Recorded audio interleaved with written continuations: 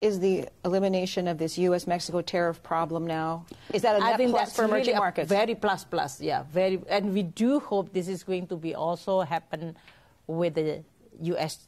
China.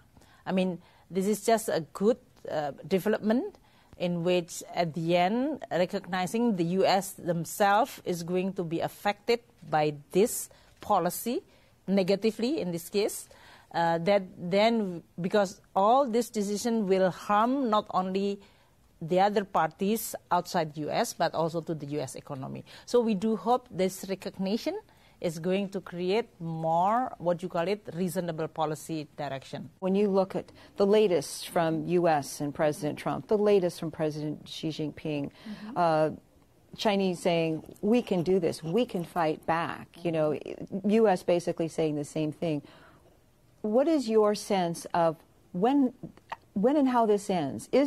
Are we going to be a year from now still talking about the U.S.-China trade war? I'm expecting this is going to be long. Because why? From what we see before, if history can provide us with a perspective, if this is purely about economics or only trade, actually we have a lot of opportunity as well as ability to have a common ground.